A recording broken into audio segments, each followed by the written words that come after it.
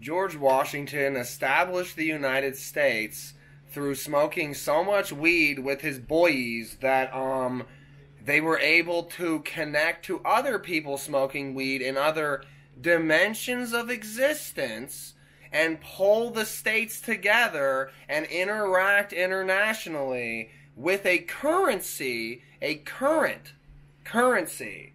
And so people need to start smoking weed again because it is magical. The crystals allow you to interact with other people that are on other frequencies of energy so that you can, have sex again and stuff. Just little things, have an economy.